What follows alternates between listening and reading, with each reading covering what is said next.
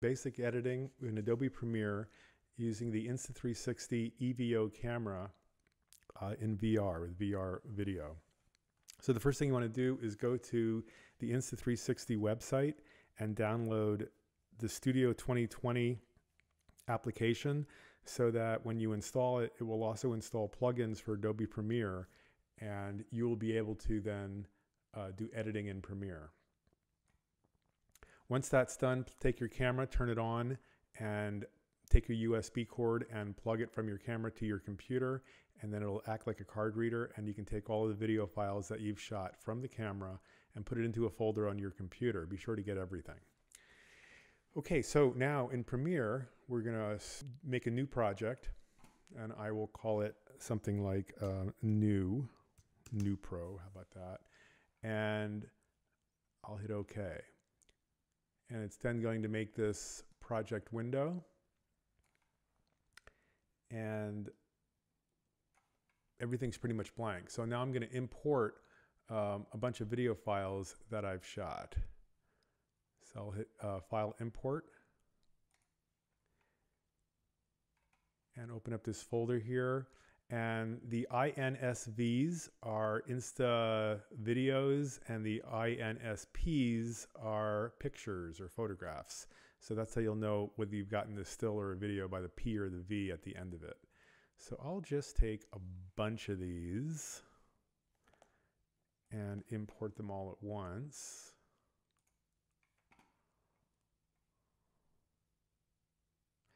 And they're all going to show up here in the media browser window. They may show up as a bunch of pictures like this.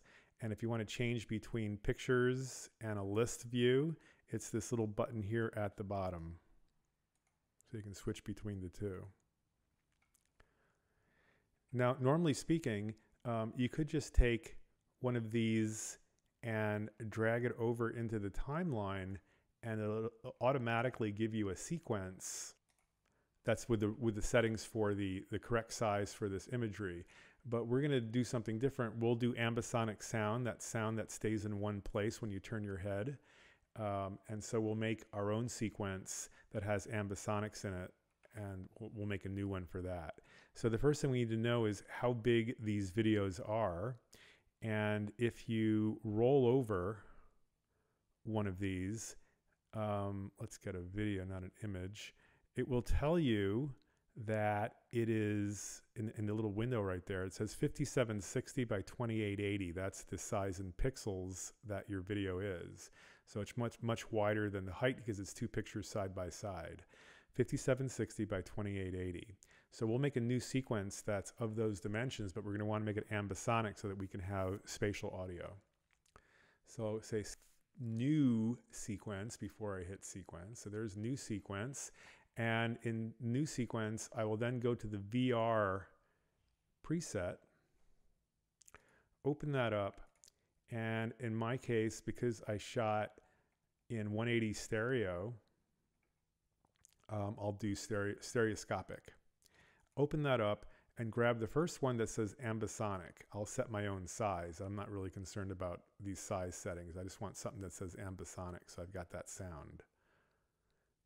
So I'll create that, and that will become the active sequence now. That's sequence number 1. It will default to that.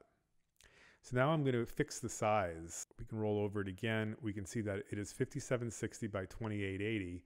So I want to go into my sequence settings and set that. So I go sequence settings, and here are my numbers: frame size, horizontal and vertical, 5760 by 2880.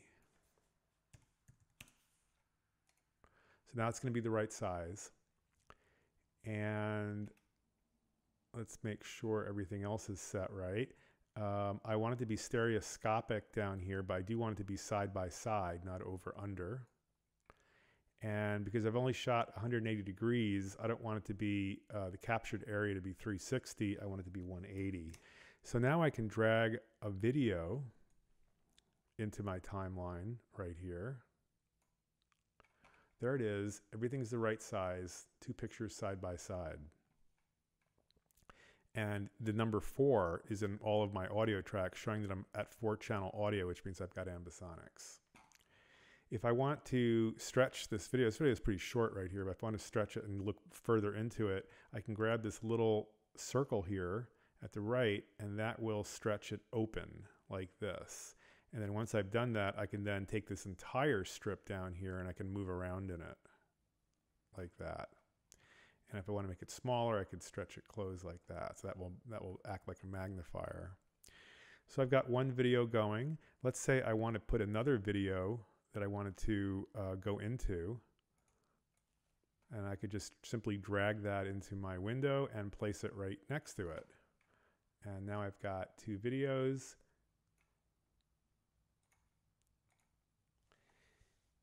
And there's a second video. And so these videos will play one right into the other. As it's a little laggy here because VR kind of makes it a little bit laggy, so it doesn't show up immediately. I can hit play right here, this little triangle, and watch it. Again, it's a little laggy, but there are changes. Okay, so there's the 2 videos. If I want to do some editing, let's say I want to change their lengths, I can just simply roll over the end of a video and drag it smaller, and that will shorten it, so it'll cut off some of the end. Or I can take my razor blade tool. I've got some tools right here. I can take the razor blade and sort of virtually cut these clips. So I can simply snip, snip like this by simply clicking on them, and then take the selection tool right here, select whatever I want to take out. Let's say I want to take out the beginning. I can select it. I can hit delete, my delete key. Let's say I want to take off the end. I can do the same. And then if I want to slide this video over to the left, because right now if I go over to the left, it's just black, and I don't necessarily want that black in the beginning of my video, I can right click in that black area and say ripple delete, and that will slide it over automatically to the beginning. Alternatively, you can also just pick these up. I can select them by drawing a little box around all of them, and then I still have my selector. I can really drag them anywhere I want, including to the beginning.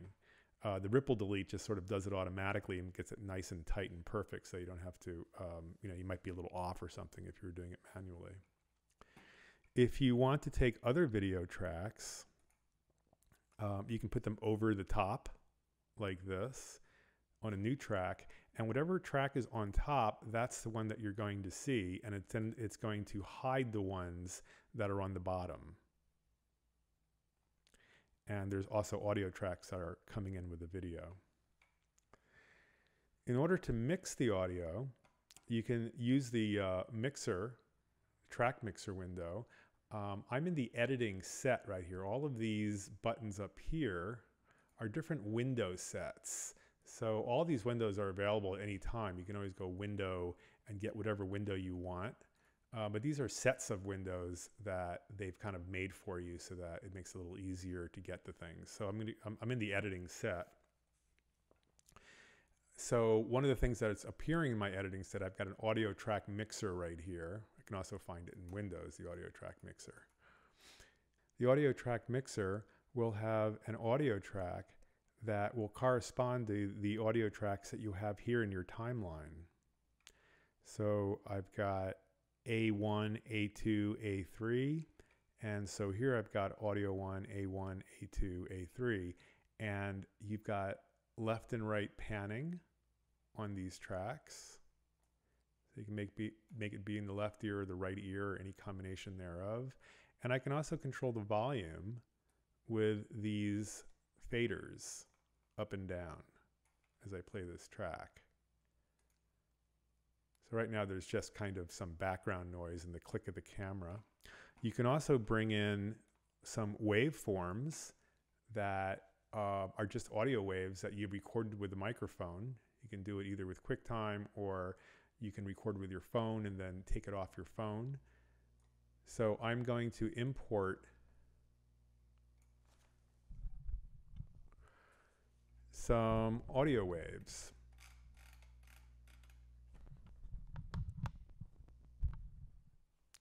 So here's a few that I've made.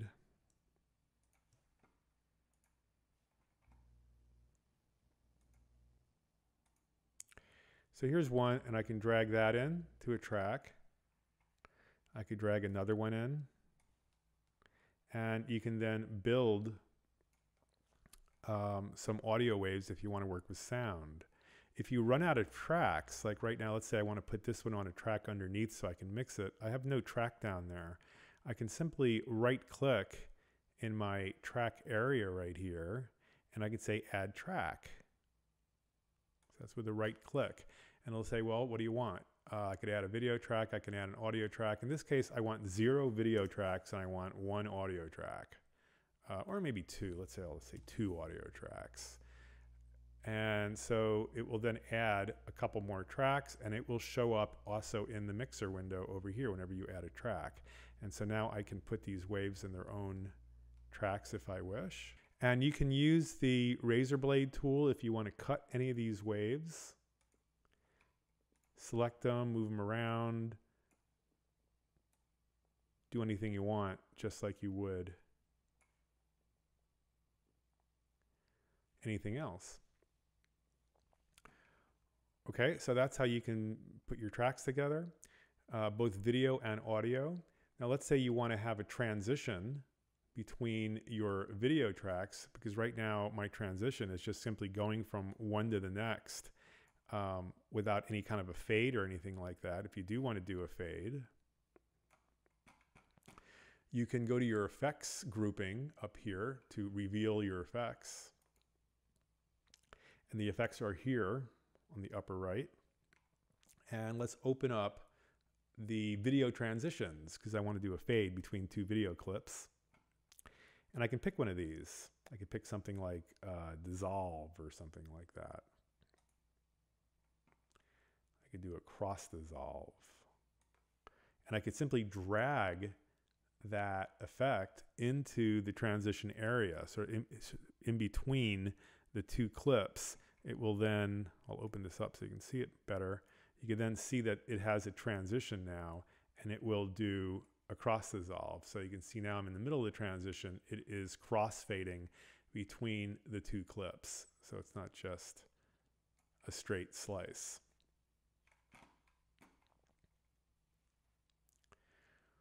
Okay, so perhaps you want to do some titling.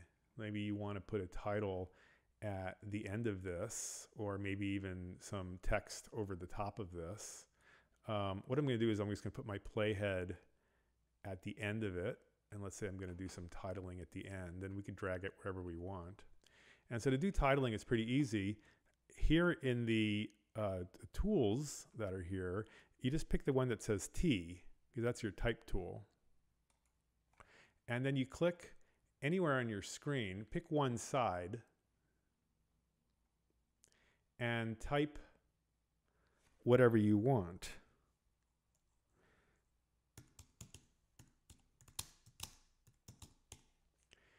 And it defaults to about that big right there. And it also makes a clip that is the type. And it's right now it's a clip that it exists on its own. See, it says whatever I want right here in the blackness. Or if I drag it on top of my video, it will then appear on top of my video, and it also extends out into the blackness. So it defaults to 5 seconds, but you can make it any length you want. You can pull it longer this way, you can pull it longer this way, either way you want. You can clip it, you can just make it anything. It just gives you 5 seconds to kind of start out. And then you can make it whatever length you feel you want it to appear. If you want to change the text, I can go into, let me go back to editing, my editing group. And I'll go to my effects control window right here. There's effects controls. Again, all of these windows, if they're not visible, you can always go to window and go after them separately. Anything that's checked is something that's going to be available at the moment. So here's my effects control, and because I've made some text, I will then have this in my effects control text. And I can change the text to whatever I want. I have to select it. So still with my text tool, I'm going to roll over it and select it. It's being a little bit slow there, but there it is selected now. And so now I can do something like change the size. Once it's selected, I can change the size with this slider right here. Looks like I didn't get the T, so it's whatever I want with a little T. I could change the font just like you would for like Microsoft Word or something like that. Change the font. You could change whether it is going to be bold or whether you want it to left justified or right justified or whatever you want it to be. And that's how you can control the text. Now the thing is, once you have this text there, you see that it's only over one side, as we put it. So we have to make it appear over both windows. It has to be just right so that when you look through in stereo on your headset, you will see it appear and it won't make your eyes go funny. So there's an effect that Premiere will give you that will make that happen pretty automatically. You just got to tell it what kind of video you're doing. So I'm going to go to my effects and I'm going to look in not video transitions, but I'm going to look in video effects.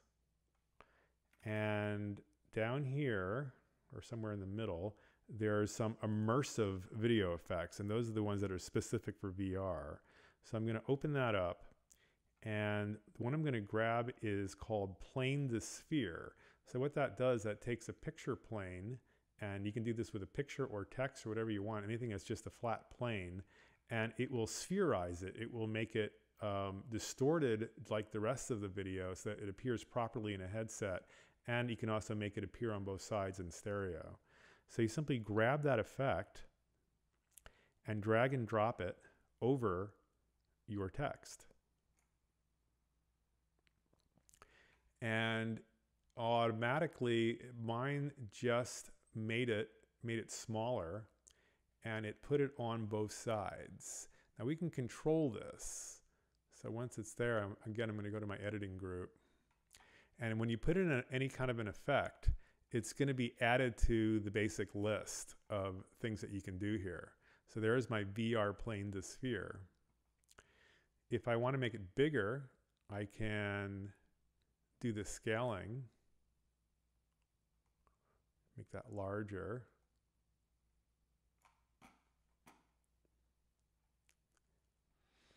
And the first thing I want to do actually is, it says auto VR properties. Most of the time it doesn't set this right. So I'm going to uncheck the auto, and well, here it did it right in this case, stereoscopic side by side. Very often it will default to monoscopic, and then you'll have to set that. So you've got monoscopic, stereoscopic over under, and then side by side. So in this case, it did figure it out. Most of the time it doesn't do such a great job.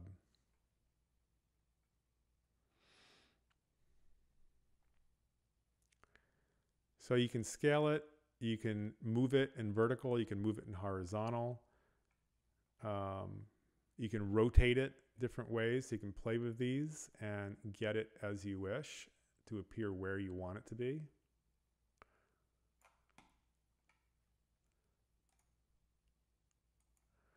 And it might be useful to see this better. I'm going to open up text again.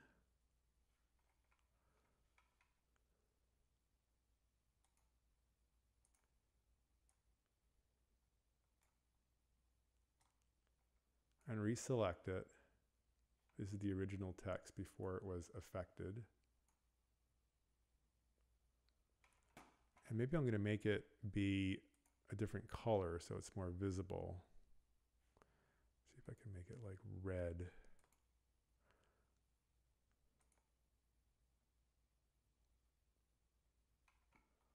Yeah, there now it's red.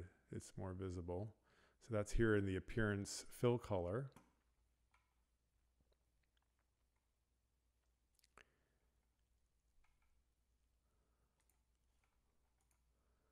And so now it can be seen a little bit better.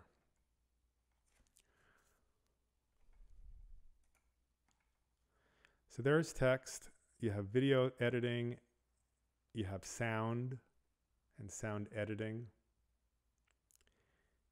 If you want to have something move across the screen over time, you can always animate pretty much anything. So this text, for example, if I wanted it to move from left to right, I could open up, and again, once here, I'm in the effects controls. I can open up the motion, and any video track you have is going to have these controls. And I can twirl open the motion, and I've got position, I've got scale, so scale will change size. I just put like a different number there, 150 for example, make it the whole thing bigger. And I could change its position, change these numbers. And so there, I've made this a different number here. And so now it's more over to my left. Now, if I want to make it move over time from left to right, I can put my playhead where I want it to start, let's say right here. And anything that has a little clock symbol like this, a little icon, means that you can animate it over time, and it'll create keyframes, so it'll move between one keyframe and the other. So let's say I want to animate its position. I will click on the little clock, and that will create a little keyframe right there, a little diamond, and that's the keyframe. And then I can move my playhead to a new area of time. And then if I change the numbers here, let's say because I'm moving it, it will automatically make a new keyframe. So it does this automatically. And now when I move the playhead, it also moves from left to right between the two keyframes. So anything that has a clock can be animated. I can animate the size, I can animate the rotation. Anytime you see that clock, you know that if you put the playhead at one spot and turn on the clock and then put the playhead at another spot and make a change, it will make these keyframes and move between those keyframes and do some animation. So now the only thing we have to worry about now is how to export this properly so it can play in a headset or on YouTube or wherever you want to put it. So I'm going to click my timeline window and make sure I've got this blue box around it. I'm going to say File, Export, Media. Here's the exporter window. I'll give it a better name maybe than Sequence 1. So if you click on the name of it, you can make it whatever name you want. So let's say I'm going to call it Sample. And hit Save. And the format I want this to be is H.264. And I obviously want to export the audio and the video. So let's check some of the settings. Here's a video. So this already has a check that it's going to be whatever size it's been. It's not going to change it, which is great. I'm just going to kind of roll this down. I'd like to render at the maximum depth. I think that's a good idea. Keep going down. The bit rate I'm going to raise a little bit so that it has a little better resolution, so it's not so pixely. So I go to approximately 50, and that should do it. It's probably a little overkill even, and that will just pack more data in there. If you go too high, it won't play because it'll be too much data for your headset. And then I want to make sure that video is VR is checked. It probably will be. That it's stereoscopic side by side and 180 by 180.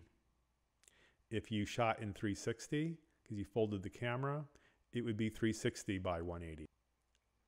And it would not be stereoscopic side by side. It would just be monoscopic. So that's how you would set a 360.